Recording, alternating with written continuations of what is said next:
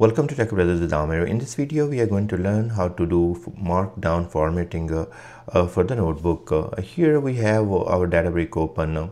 And why I want to do this, because I was creating these videos and I need to format my notebook so I can display the contents kind of in a very neat format, so easy to read and all that. And I felt that this is very important for everybody who want to write the notebooks for themselves and later come to it and maybe have some information that has been displaying with a very nice format, or use this for documentation as well for other developers or other maybe business users, other colleagues. Now you will go to the workspace. In the workspace we will go to the users, and here's my user, and we have created the folder called development. Here we are going to create a new notebook. So let's create a new notebook, and we are going to call this notebook format notebook or something. Give a proper name, say maybe formatting. Okay, our notebook is ready, and here you are seeing that we have Python, and we have a Markdown and SQL and Scala and R as well. So the Python is a default language that we have selected here, and you can select Markdown here. Now once you select the Markdown, you have all these different options available to you. So see right there we have it says percentage MD, so Markdown. And now if I want to write something, let's say this is my YouTube tutorial. Okay, don't forget about that spelling and all that, but just think we are going to test few things. And here is once I hit select and hit H1, that's heading 1, and then click outside the cell, you see that this has become my heading 1. Same way, double click inside the cell, and then you can go this is my second heading, and this is my third heading. Okay, now if you see that I'm going to go ahead and select H2 here, and then for the next one we are going to do H3, and you see that every time I'm clicking H1, H2, or H3, a hash sign is coming. So for the H1 is hash sign, 1 hash sign, for H2 2 hash sign, and for H3 there are 3 hash signs. So now if I will click here, this is how it will be formatted. So you can write your headings like that. Now if you want to go ahead and maybe do another subheading, so do for this is my test 4 heading. Okay, so this will do as well, and then this is my normal text. Okay, so now if you click right here, you can see that each time you're putting one more hash, it is kind of making the size smaller and smaller, and this is the actual size of the text that we have written inside. So you know that now you get the idea how to write the headings in the notebook by using the hash signs or by using these tabs here as well. Now let's go to the next topic, and I'm going to delete this one. I will put all these notes in the description, so nothing to worry about. Now what we want to do, we want to deal with the bold, italic, and bold and italic. So you have right here, so let's say this is my test for bold. So you have this, and then if you select this one and click here, so you see that there are 2 asterisks, so 1 asterisk and 2 asterisk here and 2 asterisks here. So if I click outside now, you can see that this is my test for bold. So now if I don't want to use the bold, click on bold every time, I can always start with asterisk. This is test 2 for bold. Okay, and then I can simply put asterisk. Once I do that, and then anything outside, this is my normal text.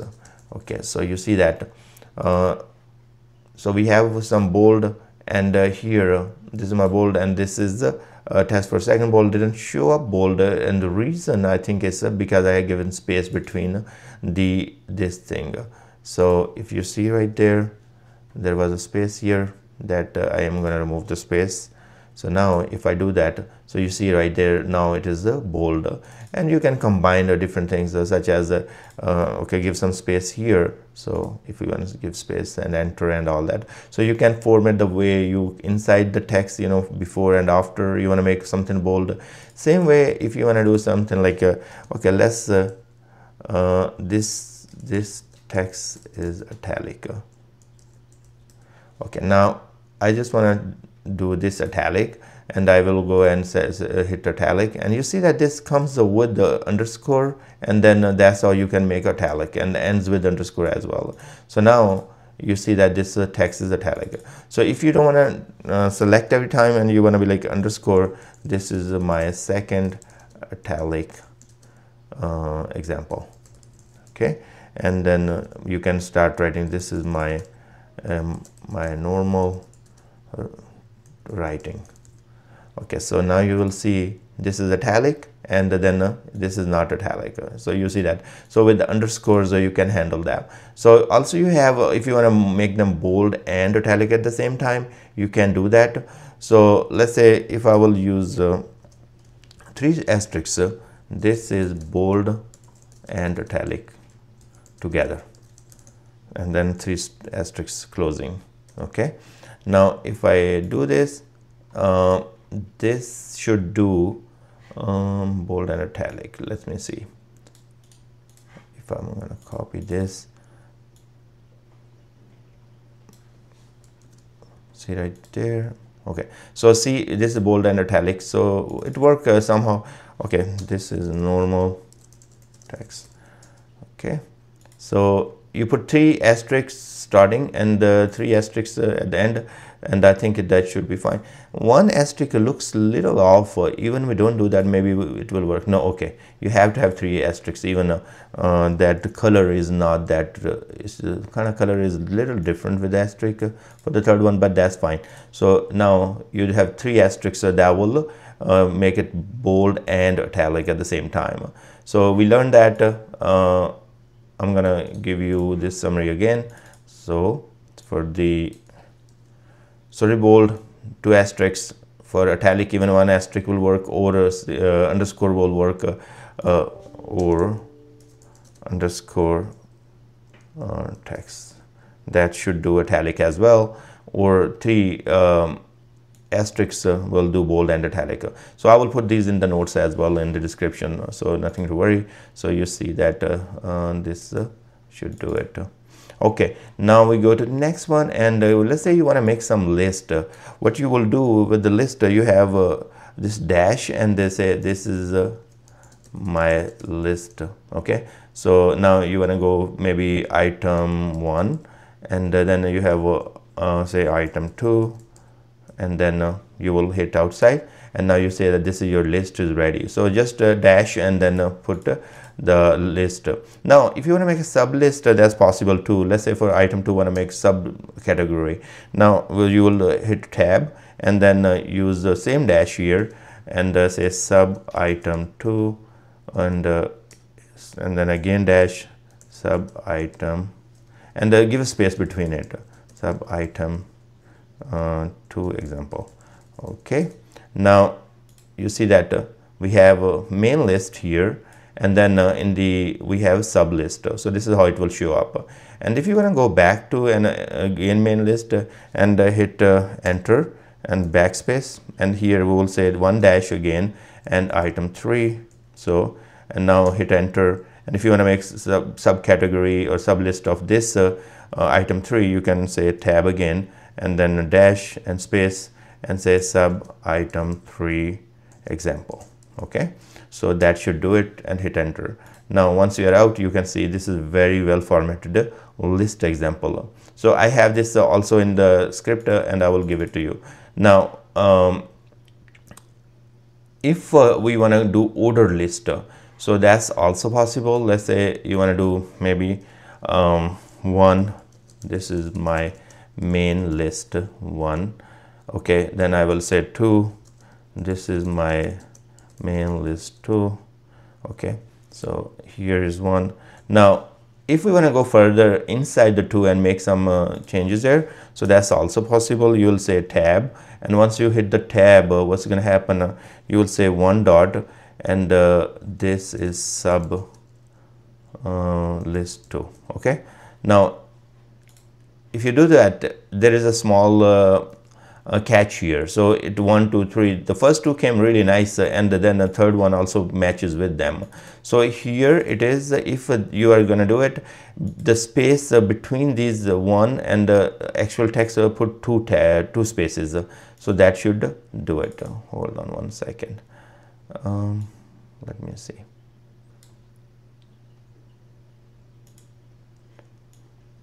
So we have one tab, and then we say number 2. This is exam test. Okay. Let's see what's wrong. Maybe it's another tab here. Okay, yeah, sorry. So even in the first list, when I was showing you single tab work, but with the number list, you have to put 2 tabs here. So that's the kind of small catch here. Okay, so let's do it another way. So we have number 2, and then this is test example. Okay, number 3. This is test example. Okay, one thing you notice, this has 2 spaces, this is 1 space. So this space doesn't really matter, because I was confused. It's like, I forgot. And actually there are 2 tabs are important here. So let's go back to the main list. Now if I hit back here and I'm at number 3, this is third main. Okay, now if I want to make the sub list of this, then I have to click tab twice, and then now I'm fine. This is sub 3. Okay, and then I can go, this is sub 3.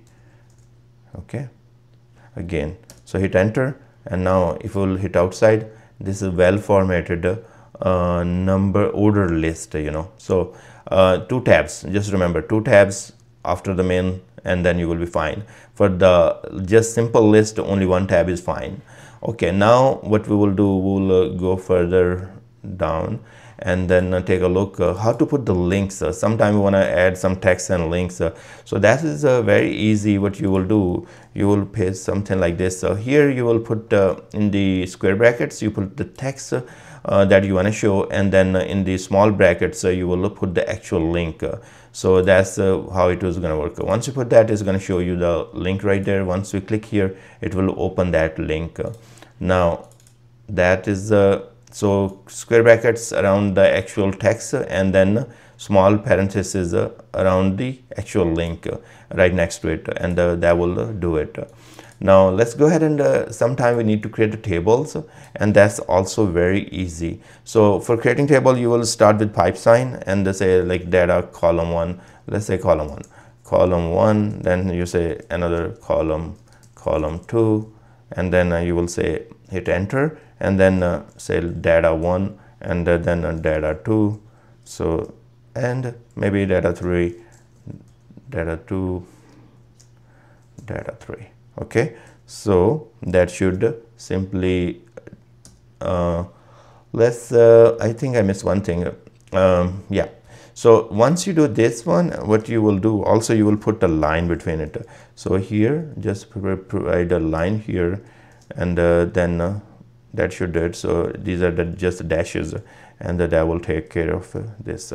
So if I click right there, now our table is ready. So you see that it's very simple. You start with pipe sign, and then you have column 2, and then you have this line right there, and then you can put your data there. So you don't have to format exactly like if this pipe signs are well formatted in like right next to each other. They look fine if you want to put it, but in case you don't, still it will work just fine. So it will be formatted.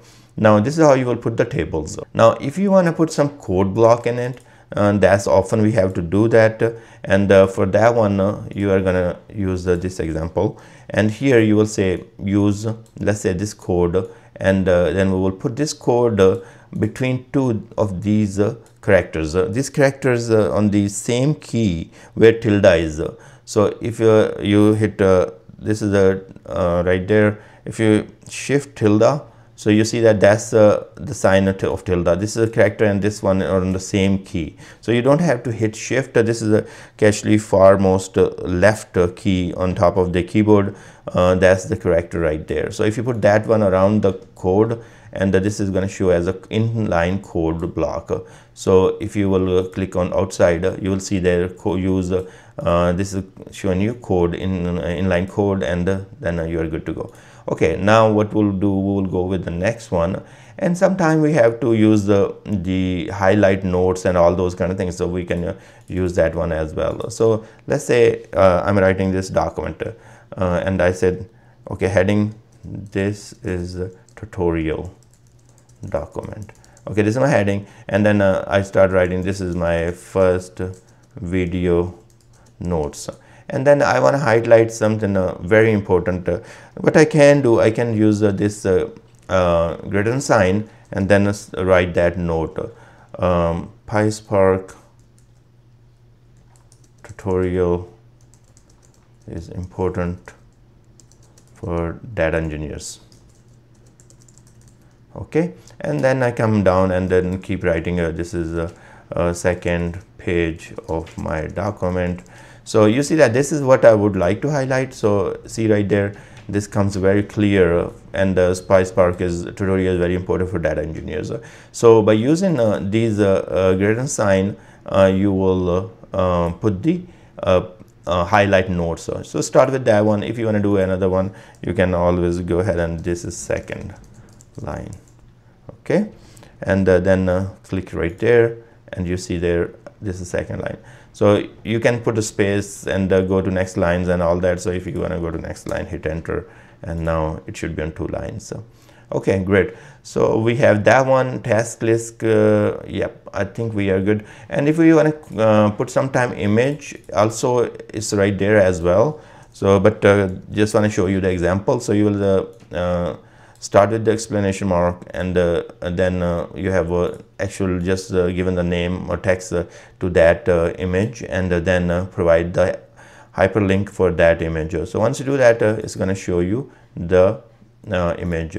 Also you can if you double click here and you don't want to use this whole thing, and you have image here as well. So if you go to the Markdown here, and then here is the image, and you see that it already created this code for you. Just write, this is my image, and then provide the path, so you don't have to remember everything. And also for the hyperlink or link, it is there as well. I hope this video will help you to format your notebooks and make it more easy to read. I thank you very much for watching this one, and next video we will work on the data frames. Please subscribe my channel if you like my videos, and I will see you guys in next.